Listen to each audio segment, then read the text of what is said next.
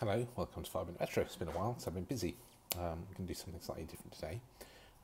And you might think I'm doing the Nintendo DSi XL, which is what I'm going to use, but it's not what I'm going to be looking at specifically. What I'm going to be looking at is what's inside. Just this little cartridge, which is ZX on DS. If you're a Sinclair Spectrum fan, then this may have been on your radar. The cartridge is actually a Revolution for DS cartridge. That's an R4 or R4 DS cartridge, which allows you to run homebrew software on a Nintendo DSi or a Nintendo DS console. I believe they're no longer legal for sale in the UK, but you can pick them up online if you know where to look, and it doesn't take too much searching to find out. So I got hold of one, and on that is installed a Sinclair ZX Spectrum emulator called ZXDS, which is for the DS, obviously.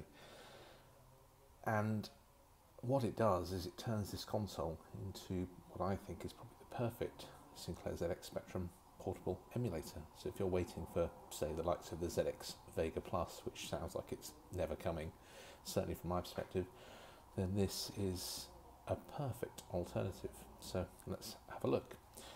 All we have to do is open it up and switch on. Press the power button. I'll get the stylus out here. And when it boots, touch the screen, you get this list of icons, and the person that set this up, I don't know whether they're all the same, but the instructions say that you tap this little logo here and it launches whatever it has to launch to basically override Nintendo software, and then you get these three icons, and the one we're interested in is emulators. And this particular cartridge comes with quite a few emulators, but again we're interested in the Spectrum one, which is at the top here. And if we just tap that, within a couple of seconds you will see the ZX DS is booting. Please wait, and there we go. And we have a fully operational Sinclair ZX Spectrum with the bonus of the keyboard in the touchscreen part here.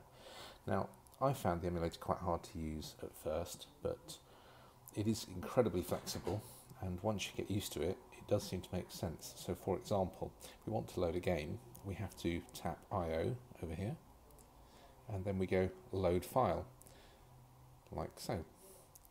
Now you can scroll through the list of games like this if you so wish, and I'm going to go down to Spectrum Games and press A.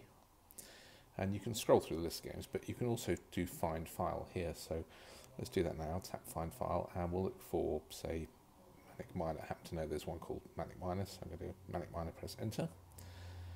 And there's Manic Miner. And I'm just going to press A to load that.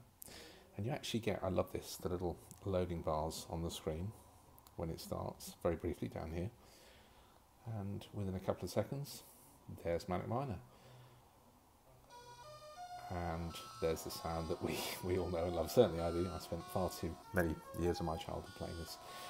Now, with Manic Miner, oh, I just loaded it again, forgive me. I make that mistake quite a lot. I did say that ZXDS can be a little bit confusing to use.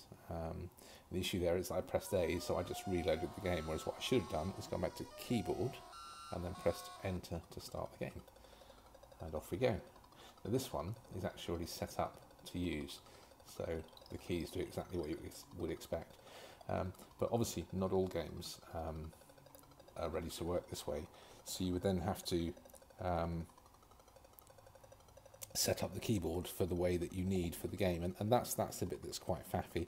So you would then have to tap controls up here, and this is like a keyboard map, so you can map controls to the ZX to the Nintendo DS hardware buttons. And again, I found that quite difficult, but with a bit of trial and error I got there, and yeah, you know, that's it. I haven't tried setting this up myself. As I said, I kind of bought it already made, but I know that it is possible if you buy the cartridge and get all the bits and pieces. But I bought the whole lot for about 70 or 80 quid, I can't remember, and it's probably the best 70 or 80 quid I've ever spent. I've spent many happy hours with this. So I thought I'd just give you a quick run through, something a little bit different. I know it's not retro, but what it's running is. And that's it for this episode of 5 Minute Retro, and until next time, happy retro.